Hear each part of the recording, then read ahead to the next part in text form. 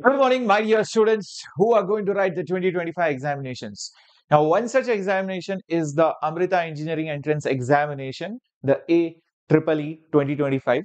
And this is for getting admission into the Amrita campuses. And there are many campuses, not just in Coimbatore, but also in Bangalore and so many places which I'm going to show you.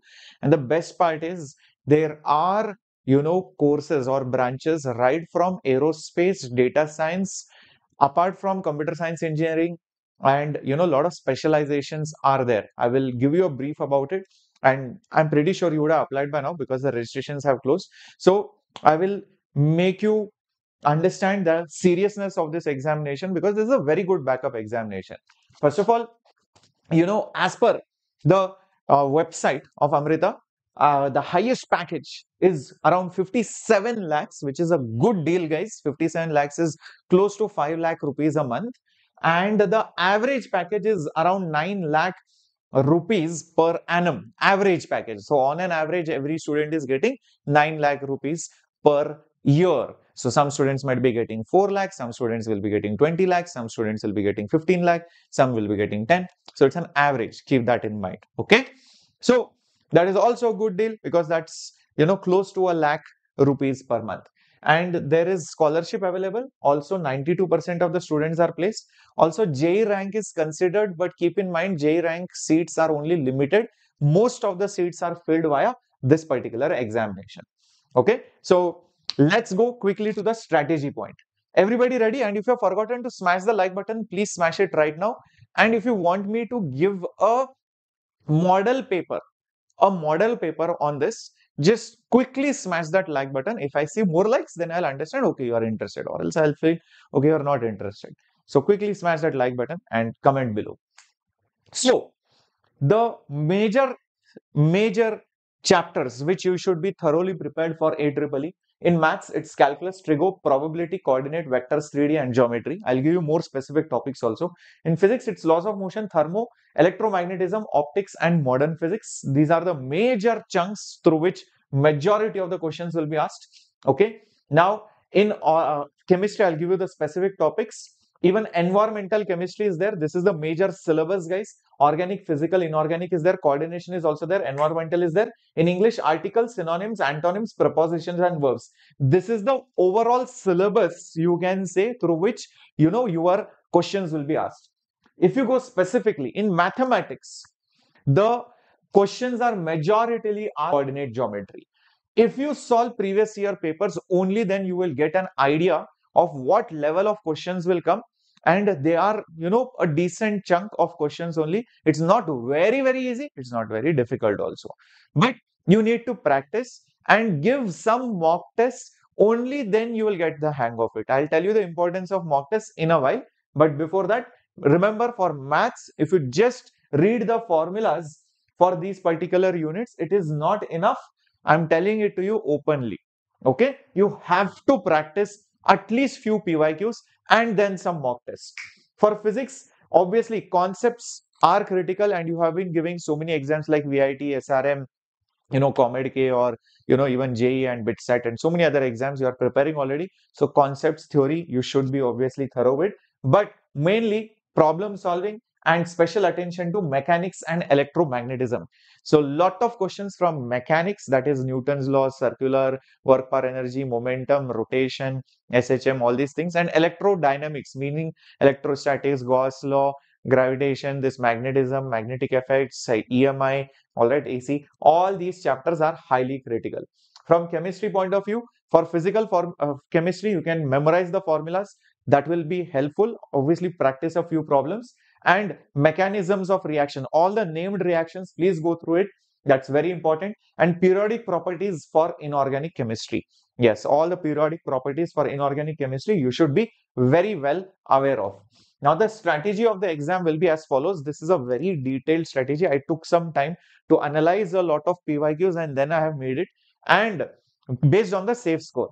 Now, let me also remind you, for you to get computer science related branches, usually you will need above 190 marks. What did I say? You will need above 190 marks. Now, this exam has a total marks of 300. Total marks are 300. and there are 100 questions in it. So out of 300, how much should you get? 190 at least. But I am giving you a plan for 194 marks so that in case you do something wrong also, at least you will be on the safer side. Mathematics, there are 40 questions. Physics, there are 30 questions. Chemistry, there are 25. English, there are 5 questions. But obviously, you need not have to solve all of them. Let's say you solve, and by the way, there are 3 marks per question, okay? There are 3 marks for the correct answer, and there is negative marking. So don't blindly mark everything. Be careful about it. There is negative marking. Everybody? Okay.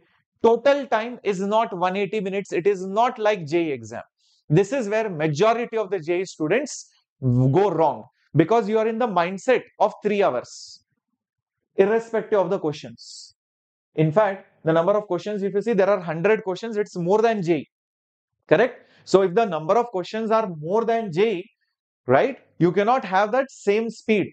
Plus the timing is less. So most of the students think I can easily crack, oh, I am a JEE aspirant. No, you have to give lots of mock tests. You have to form that habit in your head. That mental clock should be clear. Yeah. Now, 194 marks, 190 marks will be around 98, 97 percentile, around that range. So that will be a safe score. Is that okay, Somesh? I hope that is clear. Okay. Now, Swaroop, I'll help you with that. For PYQs, I'll help you. 1 second.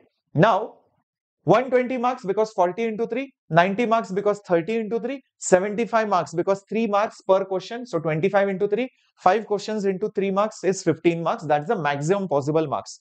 I am telling you, don't attempt all of them. Attempt 30 questions in mathematics, okay? Attempt 20 questions in physics. You are leaving 10 questions in maths, 10 questions in physics. In fact, leave 10 questions in chemistry also. Okay, no problem. And English, you will be able to do almost everything. Let's say you are leaving 1 more question here or 2 questions here. Solve something extra over here. But if you can do better than this, it's good. I'm not saying solve this much only if I can do more. No, no, no, no. I'm saying bare minimum you have to do this. Got my point? Only then you'll get a branch, or else you will be on the lower branch. Understand that. 30 questions, 60 minutes. That means per question, how many minutes? 2 minutes. Got it?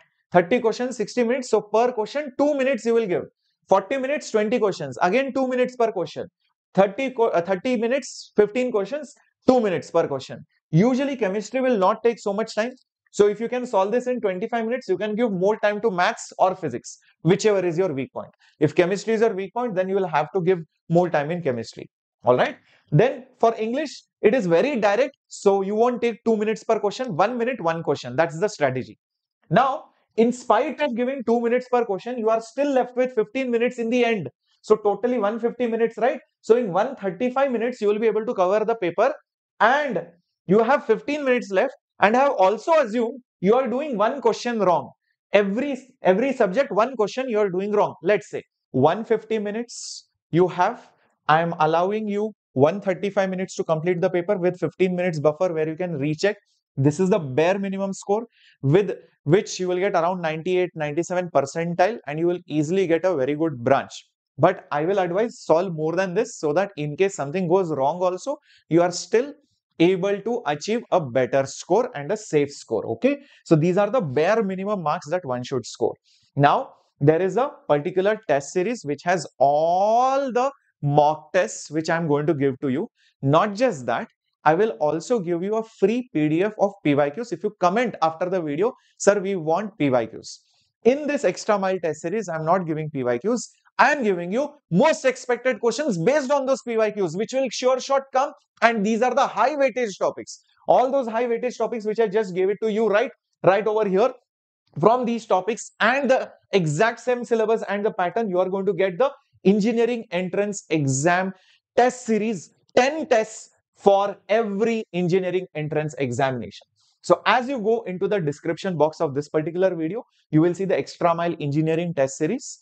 This has AEEE, BITSAT, SRM, VIT everything.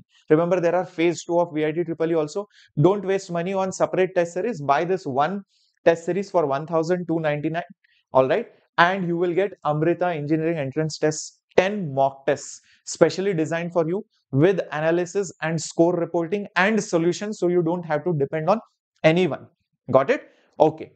Now, keep in mind that if you go to the brochure of Amrita, you will realize that Amrita entrance examination consists of 70% of the seat allotment, and only 30% is allotted via JEE mains. So you need to depend more on this particular entrance rather than JEE. Although if you have a good score, then most likely you will get through it. Okay. Also keep in mind that there are lots of branches and lots of campuses. Amaravati, Amritapuri, Bangalore, Chennai, Coimbatore, Faridabad, Nagercoil. The most famous campus being, the one in Coimbatore. Obviously, Bangalore and Chennai are also good. Nagercoil is also good. Aerospace is there, artificial intelligence, data science, computer engineering, computer specializations, electrical, electronics, communication, robotics, and artificial intelligence. These branches are very popular. That's the reason why the placements are very high. Average packages are good. So this is a very good backup option. Don't waste your parents' money in random branches, random colleges. Go to a good college, go to a decent college, go to a good branch, do PhD, MS, or do MBA, whatever you want to do higher studies after that. Get placed in a good company, my dear students. So, this has good returns, and there is scholarship also available, which you can make the best use of. Okay, right. So for chemistry also, I have mentioned the chapters right at the beginning. All right, cool. So remember, I have given you the entire strategy, and also I have told you where the extra mile test series are. This particular test series will give you 10 mock tests, which are really good, and they are computer based. That means you will get the exact feel of how the exact examination is going to be. Please use the solutions to see where you have gone wrong. A complete detailed scorecard will be available after every test, so that you can analyze your mistakes and improve. If you give this 10 mock tests, you can be at peace of mind that, okay, I will get a good score in Amrita entrance, and I don't have to waste extra money because there is scholarship and all those things. I want you to get those scholarships, guys. Okay, keep that in mind. All right, all the best, guys, very much. And if you want PYQs, comment below, sir, we want PYQs PDF. Okay, I will share with you. Thank you so much.